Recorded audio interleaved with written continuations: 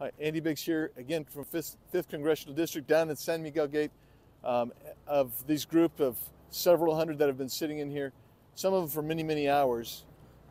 Here's another bus. We passed two buses on our way down here on the stretch from the Ajo Way till we got down here. This is another bus going on right here. They're going to load up, 40, 50, and then they're going to go. In the meantime, out this way, there's another group of folks coming along that are going to be joining these people here. And this is the constant that's happening right here at San Miguel Gate. If I walk over this way and you'll see the south of the border, you'll see there is nothing out here. The nearest village or town on the south side of the border is Caborca, and that's a good 40, 50 miles away.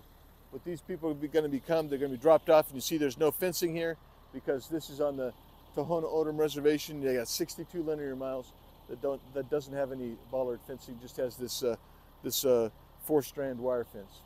I'll keep you posted.